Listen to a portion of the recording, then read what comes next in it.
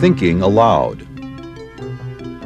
Conversations on the leading edge of knowledge and discovery with psychologist Jeffrey Mishlove.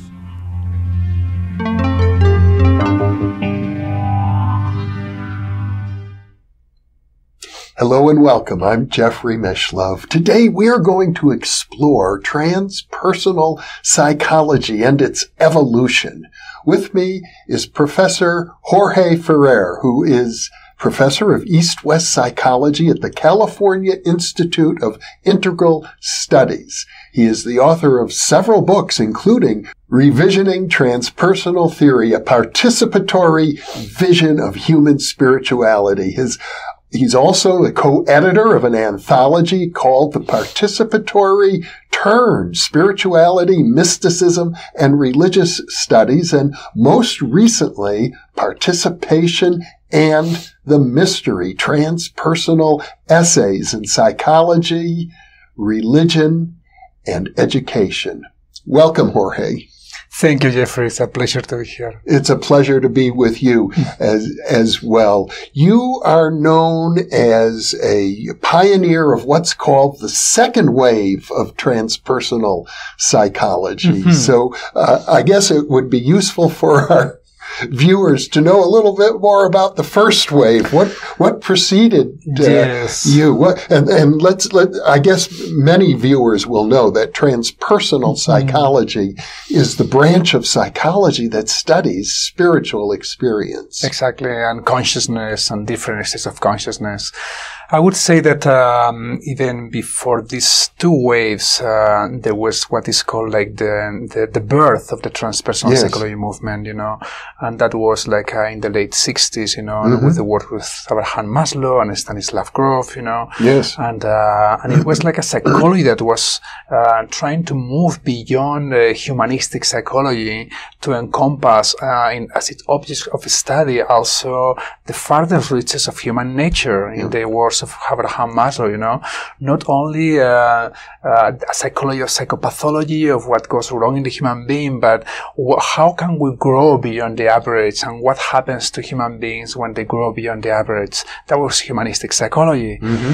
But then at that point in the late 60s, there was like two movements that confluenced in California and in other places. One was like the countercultural movement and the psychedelic movement, and the other was like the coming into the West, and in America in particular, of Eastern gurus and Eastern spiritualities. Yes. So these psychologists were interested in these further reaches, and then they start kind of like experimenting with psychedelics, and they are also studying with these Indian gurus.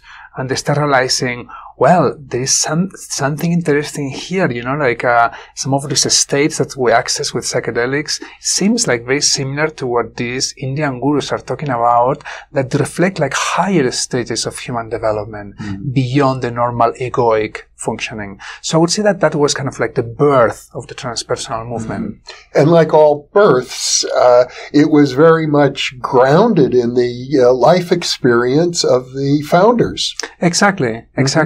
Stanislav Grof was one of the founders, and he was coming from Prague, from Czechoslovakia, after doing tremendous amount of research with LSD in particular, one of the pioneers of psychedelic research that today is undergoing a huge revolution and renaissance. So that was kind of the first birth, and then from that first birth, like a first wave of transpersonalism was emerging. I mean, the very idea that psychology should study spirituality was unheard of. Exactly. At that point, it was like, leave that to the religious nuts. Exactly. Like today is like almost like common sense, and in many New Age circles, but also like in the culture at large, psychology and spirituality do come together. Mm-hmm. Even like in major universities like Columbia, they're doing like programs in spiritual psychology, right? Mm-hmm. So it's really kind of becoming mainstream. But at that time, you are completely right. It was completely like something very new. In fact, I can tell you this. I remember, and you may also remember, the Association for Transpersonal Psychology applied for an affiliate status with the American Psychological Association and it was denied. That's correct. That's correct. And still, I would say that the American Psychological Association can look with some kind of degree of suspicion to transpersonal psychology. Yeah. You know, like the American Psychological Association is very wants to make the field very scientific, but very scientific in a very narrow sense. It's like following a model of science of like physics and biology. So anything that kind of like trying to expand like ways of knowing and different states of consciousness and study those in different ways. It's like something that they kind of tolerate, but they don't want to be very prominent in their divisions. In fact, the person who led the opposition to transpersonal psychology was a brilliant psychologist, former friend of mine, one of the founders of humanistic psychology, Rollo May. Yes. An existential psychologist, a brilliant man who considers himself a mystic. Yes. And yet he said, as far as he's concerned, transpersonal psychology is people who are practicing religion, but trying to call it psychology. Yes. He said it's really just religion. Yes, you see, but this connects with my criticism of that first wave of transpersonal psychology that you were referring to, because in a way, I think there was something of truth about Rollo May's perceptions, in the sense that, Maslow and Grof wanted to do a more scientific study of spirituality and consciousness, but then the first wave, especially in particular with the works of Ken Wilber and others, and even Stanislav Grof as well, as he kind of start unpacking the cosmological implications of his research, they start becoming like more like giving us like different kind of like stages of spiritual development and evolution, and all of them follow like this kind of unilinear sequence, leading to what they consider to be the greatest spiritual achievements. For example, non-duality or absolute consciousness, and that's a religious claim. That's a religious claim. It is a religious claim if you look at the words that are used, but my sense is this, that the psychologists working in transpersonal psychology all understood that the mystics would say, well, I'm using words to describe my experience, but in truth, it's not capable of being expressed in words. It's ineffable. Yes. And that there's some core experience of human consciousness at a deep level, which is brilliant, overpowering, magnificent. People refer to it like cosmic consciousness or God consciousness. And, and they say, whatever words I use will never begin to describe it. Yeah, I understand. As you know, like I'm also a student of comparative mysticism, and we'll do another discussion just on that. And that has been one of the areas, focus of my studies and one of my passions. And the more deeper I go into the different traditions, and the more I realize that there are many different states. Cosmic consciousness is just one of them, but there are many different states, and different traditions talk about a diversity of states of consciousness and a diversity of even ultimate endpoints. And what the problem with that first wave of transpersonal psychology that I receives the name of being neo-perennialist, like from the perennial philosophy, this idea that all traditions are speaking about the same ultimate truth or the same spiritual universe. Call it the primordial tradition. That's the book title by Houston Smith. Exactly. I've interviewed him about it. Exactly. I never got to interview Aldous Huxley, who died while I was still in high school, but he wrote a book called The Perennial Philosophy, making the same point. Exactly. So in a way, like the first major transpersonal theories, and I'm thinking here about Ken Wilber and Stanislav Grof, and even Michael Wasserman as well, they were perennialist. They are perennialists in different ways, in the sense that they do believe in this kind of universal spirituality. So diversity is only at the surface, in the religious forms. But if you go deep down, if you go into the mystical core, all spirituality is like, like different paths going to the same peak of the mountain or going to the same ocean. And this is something that today in religious scholars or students of comparative mysticism, they do not accept. It would be very, very not very well receive or very well consider those particular views. Well, I think it's fair to say that academia today globally has been strongly influenced by postmodernism. And one of the main tenets of postmodernism, ironically, is that there is no such thing as a main tenet or an absolute truth anywhere. Yes. Yes, and the thing with postmodern is that I think postmodernism has something valuable because it brings invite us to appreciate diversity and pluralism, and we live in a very diverse and plural way that has been too often marginalized, and many people have been marginalized and not saying because of lack of appreciation. And a lot of these kind of perennialist incursions into other traditions have been experienced by traditions themselves as very colonialist. Here we are again, Western male theorists telling, looking at the diversity of religious traditions of the world and telling how they are arranged in this particular order, leading to this particular point, So as you can imagine, like practitioners from all those different traditions, they would have like a lot of things to say. And usually, as you point out, and I've experienced this as well, in each tradition where they talk about this is our hierarchy of spiritual attainments, it's usually their own tradition that takes you all the way to the top. Exactly.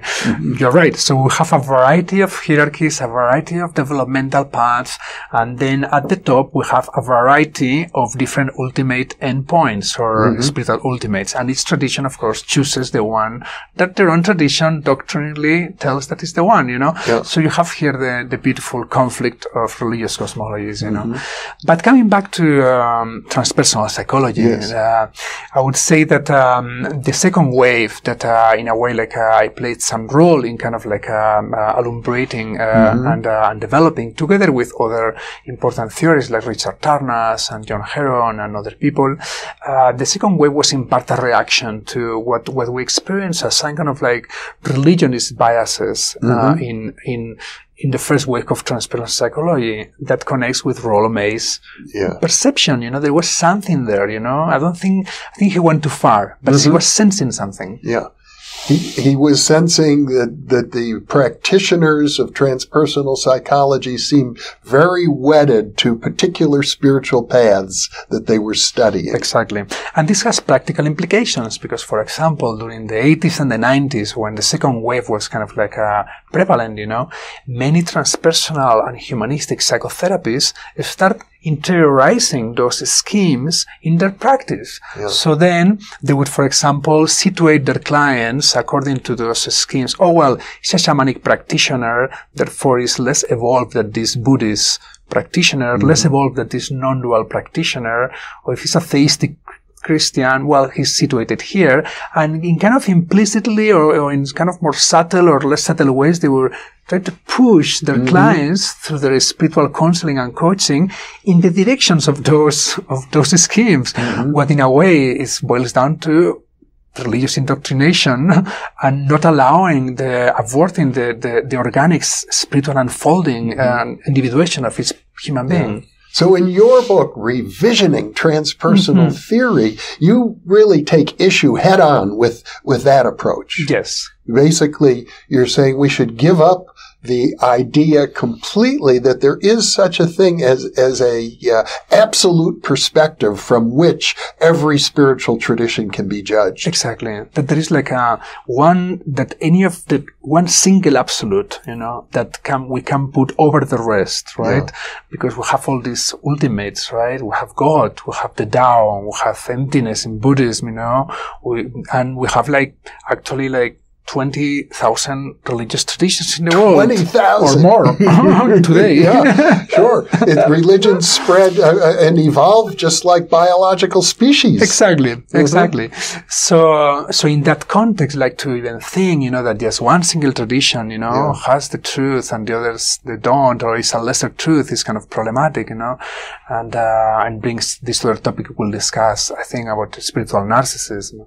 Well, if we look at biology anthology as sort of a metaphor for the spreading of religions, we humans consider ourselves to be at the very top of the biological tree, so to speak. We're at the top of the food chain, and I think we consider ourselves to be superior to every other animal. And I'm guessing that just as you challenged the idea that there's a perspective from which we can say which spiritual approach is better than others, that the same thing might be true of biological species.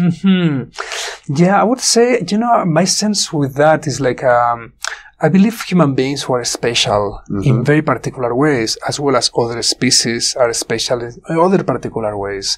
I think that there is like a tremendous amount of freedom and creativity in the human species, more than we can at least understand and fathom in the animal world, in terms of like creative decision making, intentionality.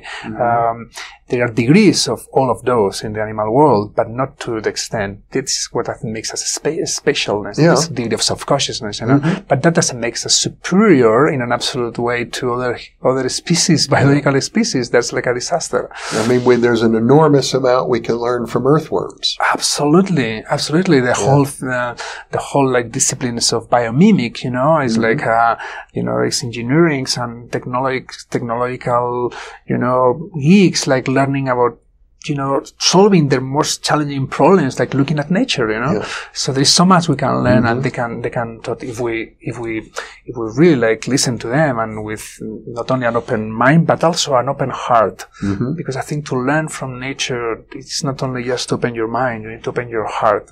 I believe. So basically, your perspective is that rather than looking for the most superior spiritual tradition with the highest guru, with the most attainments, you are advocating an approach where every individual sees every other individual as someone we can learn from. Yes. And someone maybe we can teach them something too. Yes, we're all teachers and students. I'm sure you have so many things to teach me.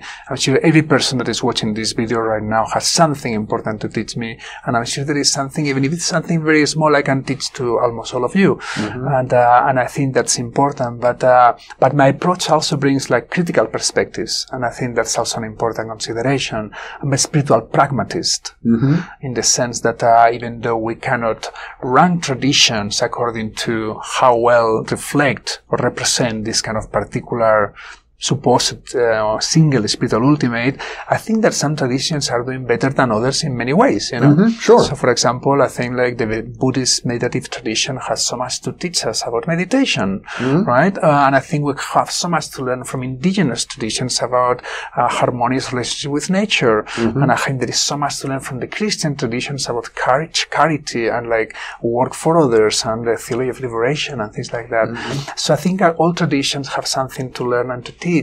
And but not from a superioristic way, but from a place of like mutual collaboration. Yeah. Well, I agree with you about that. I have often felt that the spiritual traditions of this planet we've come to a point in history where these traditions are the inheritance of every human being, because the planet has become globalized. Yes, exactly. And then the other part that I think is important is of this kind of spiritual pragmatism, is that for me it's not so much important if people are practicing Buddhism or shamanism or they are hugging trees or they are being conscious parents, For me, almost every human activity can be engaged as a spiritual practice. So for me, what is important is like how these people engage in this practice are becoming less self-centered, less narcissistic, less egoic, in a narrow sense. How that practice, how that path is making them a more integrated human being, versus a person with conflicts and tensions between their sexuality and spirituality, inner dissociations in their hearts, and how that path fosters something that is very important today, eco-social, political justice in the world, So I think that for me, and these are orientations, and of course each of them have their own challenges and they require a lot of qualifications and you know. But I think that orientations that for me helps me to, when I see people practicing different spiritual paths, you know, it helps me like, okay, this is working for this person, you know, or not. So there's a subtle point here that you're making, because you're saying, yes, it's a good idea to begin to evaluate spiritual paths, spiritual traditions according to such characteristics as how they help the practitioners become less narcissistic, let go of ego, or how they help their practitioners engage in the processes of social activism and fighting injustice in the world. But you're also saying at the same time that those criteria are not absolute. Yes. Well, they need to be tremendously contextualized. For example, when I talk about eco-socio-political justice, whose justice, right? As it was once as famously, you know, by a great philosopher, no, whose justice, like, and this is one of the issues of our kind of global times, right? That there's a conflict of rights, there's a conflict of justice systems going on in our global village. So I think like, these are like, I think it's important to have certain kind of like values that we bring into the table in the global dialogue, you know, in that particular way, you know. But even, for example, if you look at the, you know, the narcissism, you know, there's also the pitfall of self-delusion, right? Yeah. Many people, maybe you know some, they're practicing spirituality and they believe they are like growing in tremendous spiritual heights and depths, and everybody around them, they feel, wow, this person is quite inflated, or it's like he's becoming more narcissistic. Called the stink of enlightenment. The stink of enlightenment. Yeah. So in that regard, I think it's very important the sense of the community, you know, the peers, you know, the sense of peer to peer. We have like spiritual friends and peers that are gonna call us on these things, you know, like, you know, you're drinking ayahuasca every month or San Pedro or whatever, you know, and you think you're going somewhere, but actually every day we see you, every week, you look actually like more self-centered. You just talk about your spiritual experiences. You seem to be less caring of your dog. What's going on? Yeah. And ultimately that's with the other test or orientation, like that is like a dissociation, right? Yeah. That's a very tricky one because so many religious traditions historically, you know, we could say that they had many dissociative practices, you know, practice that would repress sexuality, practice that would repress the body, or practice that would see with suspicion, like kind of like the passions, you know, of the human heart, you know. So here I bring like this a more normative dimension. I'm saying like, you know, I think the traditions are already reconstructed themselves in those particular directions and incorporating dimensions of human experience that in the past historically for many different reasons they were suspicious, but now they are doing it, so I'm really affirming that. Well, if we look at human history, it's fair to say, I think, that many wars have been fought because religious conflicts. Yes.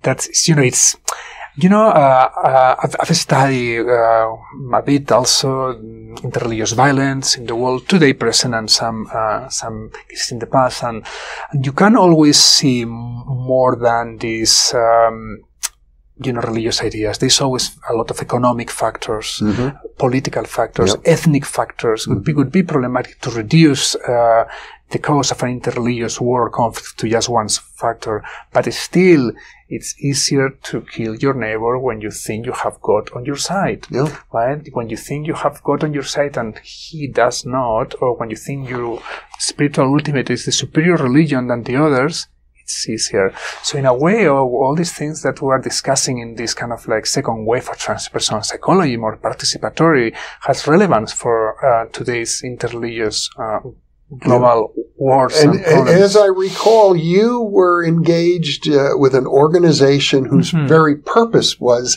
helping religions to operate more in harmony with each other and less conflict between them. Yes, that was called Religions for Peace at the United Nations, and that was a beautiful encounter for me. Personally, because the Secretary General, when I asked him why did I got invited here, I'm a transpersonal psychologist, he told me he had read my first book and that it had shaped the way he approached some of his dialogues, and that's the best thing one can receive, right? That one of your babies, right? Yeah. Because a book is a baby that has a life of its own. Suddenly, someone takes it and influence something that is important. A book that was more theoretical, right?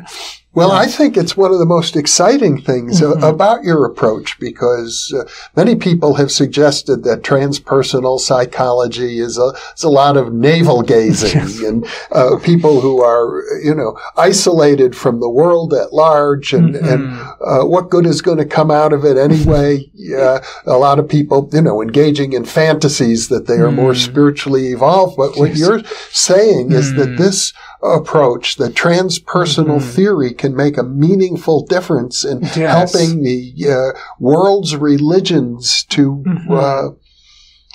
get along with each other. Yes, absolutely. And also, of course, I would say that transpersonal psychology has made, I think, a very important contribution to psychotherapeutic and clinical practice, I think, the distinction between the psychotic crisis and the spiritual emergencies, very important, Still have a number of people in psychiatric institutions being medicated that with a different approach they could be happy, fulfilling lives.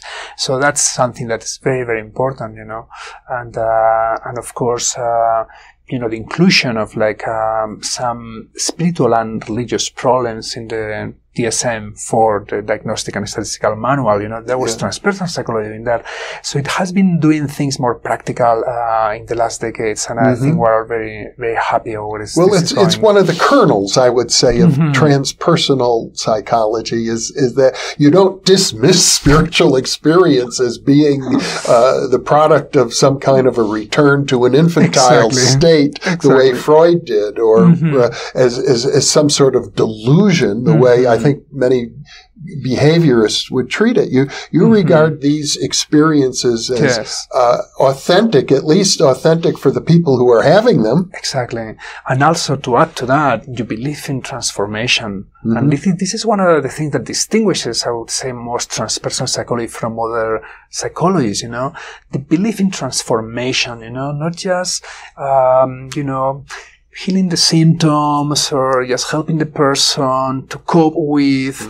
No, there is a deep-seated belief that person can radically change, even someone who has been diagnosed with psychosis, well accompanied, could come the other way around if the process is well accompanied and pushed forward, versus being kind of slept anesthetized with medication, then this person can re-emerge in a higher state of integration, and these cases of this, so there is this trust, ultimately it's a trust in the human nature, in how human nature can really from within kind of regenerate itself.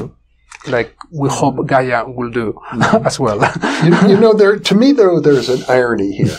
Well, many, actually. But one of them is this. You are now known as one of the pioneers of the second wave of transpersonal theory and transpersonal psychology. Yet, as I listen to your approach, it strikes me as very reminiscent of William James, who died over 100 years ago, and long before transpersonal psychology as a discipline was founded. But I regard him as the first transpersonal psychologist. I totally agree with you, Jeff, and I think that the parallels you're building are meaningful because William James, I also consider him one of the pioneers of the field, even if before the field was born, right? With his experiments with states of consciousness, with even nitrous oxidors, his interest in mysticism, from the perspective of psychology. I mean, he was the one, But also, in particular, his focus on the plurality. Exactly. And pragmatism. Yes. Exactly. Plurality and pragmatism. I learned quite a deal from him,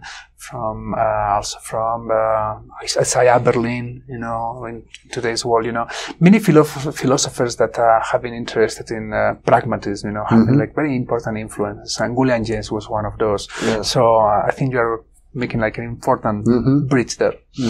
Let me ask you one other question. Now, we talked briefly about postmodernism. Yes. And how postmodernism would be consistent with your approach to spirituality and religions in general, that there is no absolute perspective from which we can judge spiritual traditions. But let me ask you, do you consider yourself a postmodernist? Thanks for the question. Not at all. Not at all.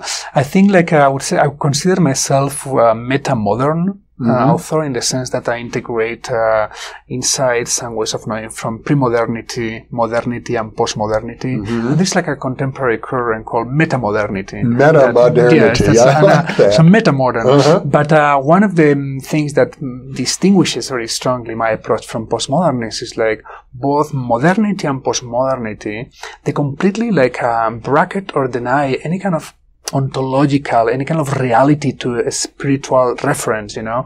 They're saying, well, people are having a lot of different experiences, but they happen in your brain. They are kind of symbolic process of the mind, you know, but they do not exist out there, you know.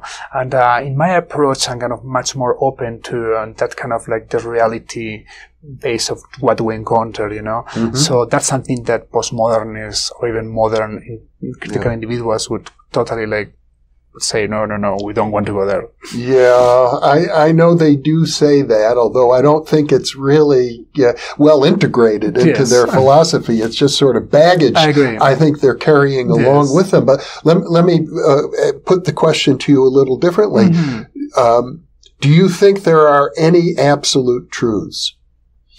Define absolute. Well, good. Okay.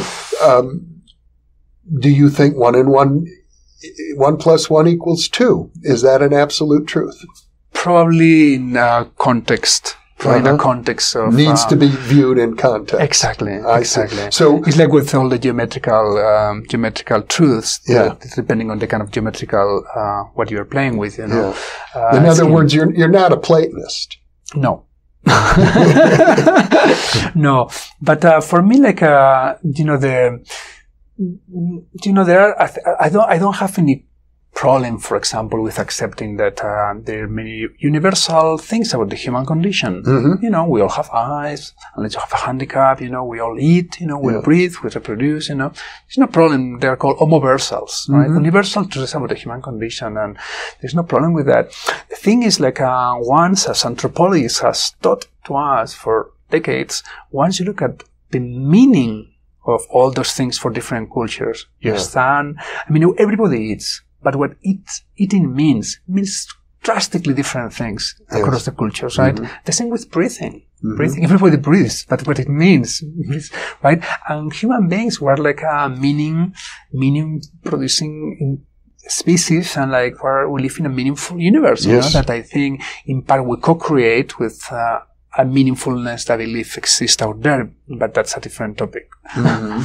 Well, yes, the question is, I suppose, ultimately, is there meaning in the universe independent of us? Yes, that's one of the big questions. That's one of the big questions. My bet would be yes, that our capabilities for meaning production emerge from the cosmos because we're part of the cosmos. That's what it means to participate in the cosmos.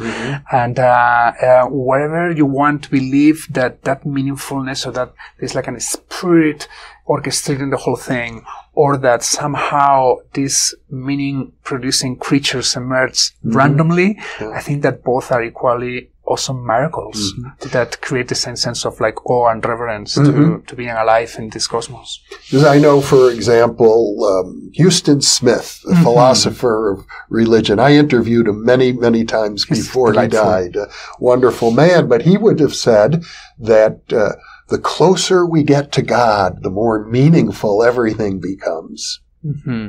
I would agree, but I would qualify. I wouldn't use the term God again, because it's a term that would only be meaningful for a number of traditions, many billions of individuals that they are more into theistic traditions, you know. Because not every spiritual tradition believes in God. No, not at all. And for many, for example, you know, I'm also a San Pedrista, and I hang with indigenous people, and indigenous people it's not about God. The meaningfulest experience is about in connection, in interrelatedness with nature, between themselves, collectively, and it's a very different type of meaningfulness, you know, than that meaning comes from being close to God. I think it's different. For me, the meaning of life ultimately is something that in Spanish we say is el sentido de la vida. Sentido de la vida. Sentido also means sentir, to feel. So for me, the meaning of life is not something that you are going to get with our minds. Oh, the meaning of life is this or that, a statement. It's something that we can feel in our flesh. And, you know, you can feel it or not. Well, that's, now we're getting to your emphasis on embodiment, embodied spirituality. And you mean that quite literally, I believe. Yes.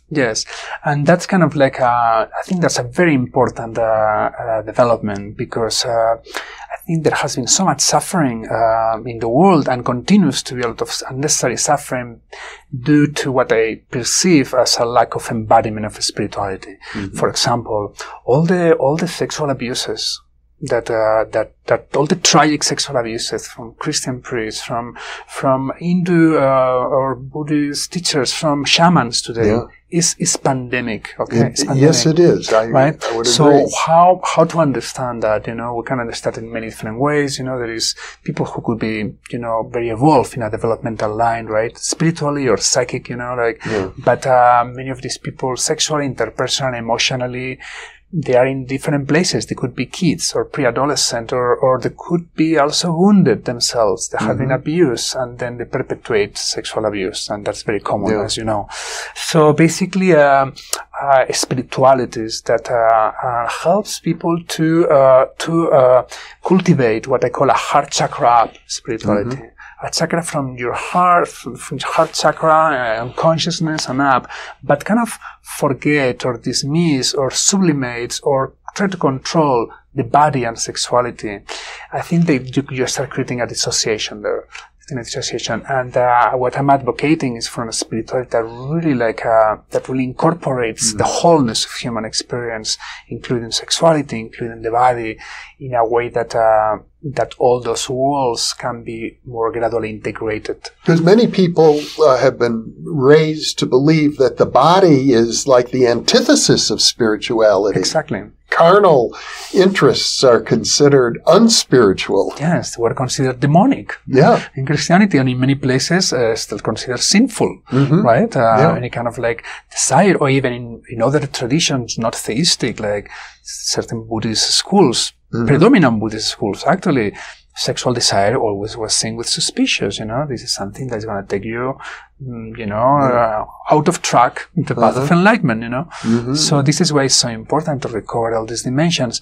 I think there was maybe some evolutionary meaningfulness to that in the past, in the sense that there could be, it's an hypothesis, but we could hypothesize that there was a time in human evolution when the values of the heart and human consciousness were kind of getting stronger, kind of like individuating themselves for a more instinctively driven human life, right? As we move from being more animals to human beings, whatever that distinction is, it makes sense, you know, that there was a necessity to suppress some of those very strong impulses, you know, to cultivate those states. But I don't think that in most cases here in the West, that's longer the case, you know.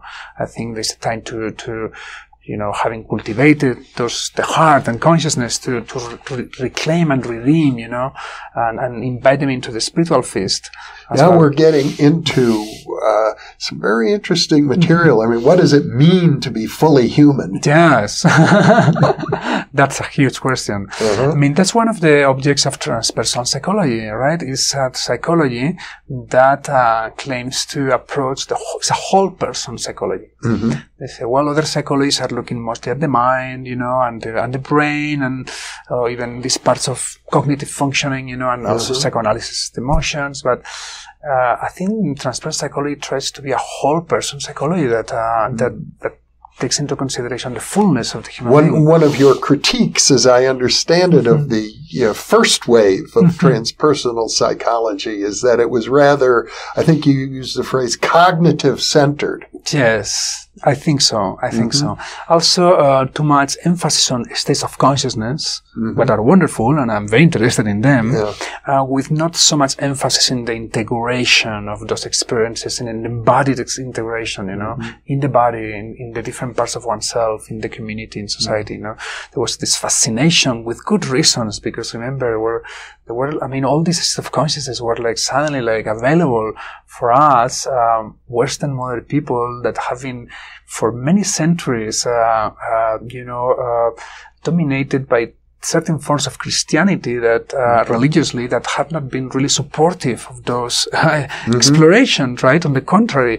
So then therefore those years was like all this fascination and this excitement with good reasons, but then there was like this kind of cognizantrism, there was like this set of consciousness are the best, over others, and I take a more systemic ecological approach. Well, I think it's not just the religious traditions. It seems to me that culture as a whole rewards people for being smart. Absolutely.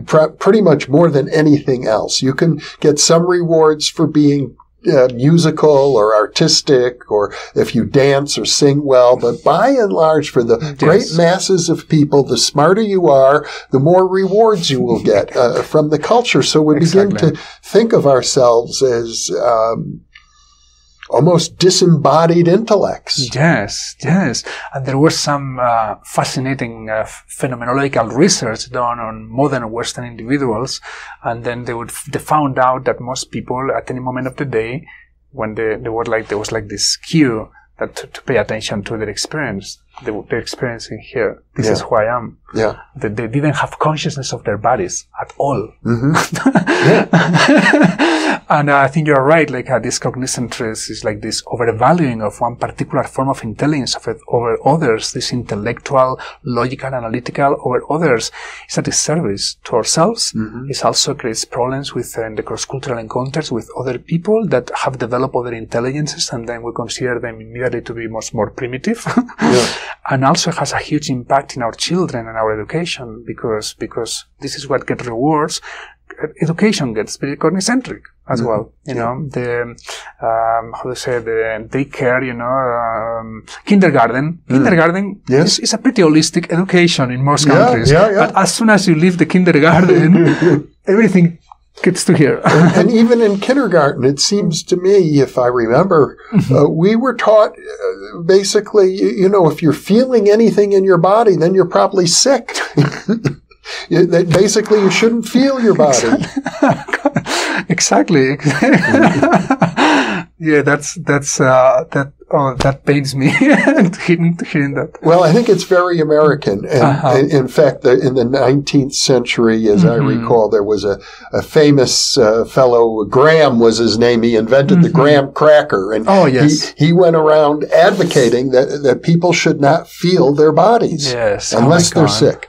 Unbelievable. Yeah. Unbelievable. And yet it strikes me that the body is, I think of the body as a spiritual antenna. Absolutely. Yes. And I even would go further. It's a spiritual antenna, but I think it's a spiritual manifestation in itself. Yes.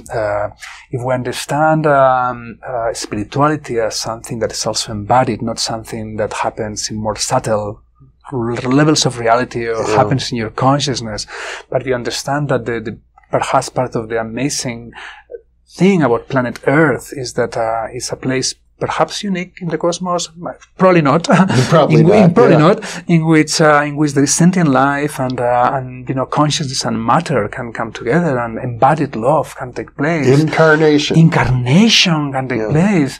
Then this planet becomes like something really like special in its own way, not in an ancient anthropocentric and kind of like a geocentric way, but especially in the sense of their special role in meaningful spiritual evolution, and I think the body is like, it's the tool. It's kind of the tool, and one of the things sometimes working with students and with people is like sometimes there's a point in the spiritual development when you do just meditation or consciousness that, and I've talked with many practitioners and they agree, it's like there's a point in which unless you don't make changes in the hardware, the new softwares cannot fully be permanent there. You know, people access these states and then they come back to everyday life. Their whole habits come back, the neurosis comes back, and so forth, you know, especially when they work with medicine sometimes. But when you say changes in the hardware, what do you mean exactly? Changes in the very physical, the structure of the physical and energetic body of the person, you know. And, the physical and energetic body. Yes. Okay. Yes. So the kind of changes like, and of course many of those disciplines are informing and promoting those changes, you know. But sometimes, for example, disciplines that are just meditation. You know, sitting, my body's sitting, my body's immobile. And I just count my breath and just have meditation. Those disciplines by themselves, I don't think that sometimes can really affect deep changes in the hardware of the body. And that doesn't mean that they cannot go to amazing places and liberations of consciousness in consciousness. But for most of the people, and even awake people I've seen in those traditions, I don't see like a fully embodied, individuated spiritual. And you've spent many years meditating. Yes. Yeah, about 15 years, yes. Long retreats every day. Yes, it was like a big commitment. But, yeah, there were many things happening there for me that, one was that I realized like, I don't think I want to become like my teachers. And, any kind of path, it's, you know, you see the exemplars, you know, and, there was a lack of, in that particular tradition, no need to mention it, there was a lack of vitality, there was a lack of, sensuality, there was very, almost an aloof coldness, in that particular tradition. So, and I was also becoming aware myself of, through contact with other more somatic approaches in the West, and that there was so much, you know, spiritually speaking, that one can learn as we go, you delve deeply into the body, and even in sexuality, and in many other places, you know, other resources. And so for me, like a more holistic, integral spiritual development needs to engage the two poles, the pole of consciousness and the pole of energy. And I guess another important feature of your approach in your book, Revisioning Transpersonal Theory, is the idea that we don't just have to study the existing spiritual traditions, all 20,000 of them on this planet. It's perfectly appropriate for people to carve new paths. Yes. That's a very important idea. Thank you. Yes, exactly. Basically, I'm kind of like trying to affirm and empower what I call a spiritual individuation. You know, like the capability of each human being to you know, in psychology, you know, we talk about psychological individuation, but as you move to spirituality, suddenly, you know, the different schools, they go towards more heterogeneity. Oh, no, excuse me, homogeneity, right? Yes. Homogeneity, You know, it's like the same dress and the dress of their head, they practice in meditation, like, so the diversity is kind of constrained. And, there might have been some good historical reasons for that in some periods, but I think today, especially for the Westerns, and especially after, you know, after the individual, there is problems with our individualistic ethos, but there are some good things as well. And I think that one is that we can really become who we are, you know, like as we embrace our spiritual individuation. And for that, yes, you can learn from different traditions, and also you can also your own body and your own being can bring forth novel spiritual practices.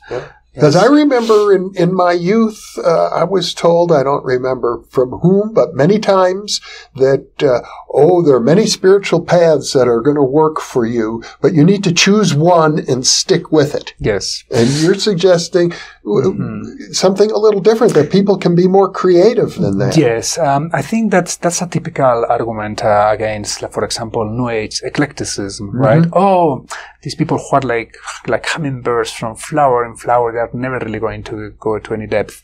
I would say depends. Depends on the approach and depends of the depth of the person. There are people who are solid, very evolved in many ways, and they can tremendously grow from contact with different traditions. And I think today, who is not in contact with different traditions in our global village today spiritually, you know? And that doesn't mean that there is no value in going very deep in one tradition.